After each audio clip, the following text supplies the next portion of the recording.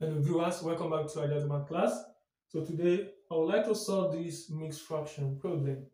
Now for me to do this, the first rule I would like to say is that when you have a whole number c over b, so for you to multiply to convert this mixed fraction, so here we use the rule of the whole number a multiplying by the denominator plus the numerator over what? The denominator. Okay, you multiply the whole number with the denominator and you add it with the numerator, so it's going to give you the denominator. So the same rule is going to be applicable here. So my whole number, which is 4, multiplied by the denominator plus the numerator over the denominator, multiplied by 2 times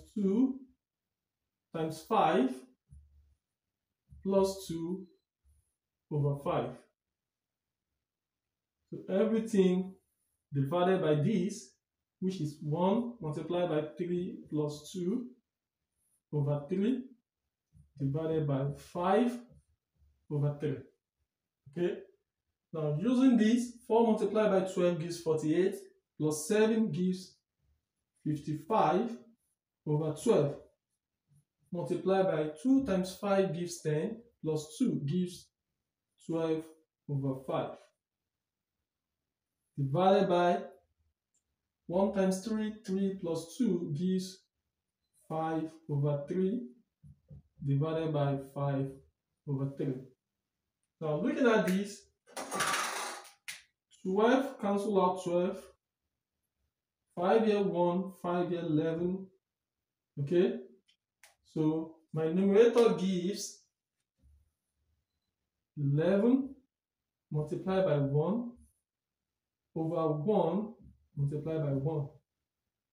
Okay, divide by 5 over 3 multiplied by, when the division sign changes to multiplication in mathematics, that is, we find the reciprocal of the next value.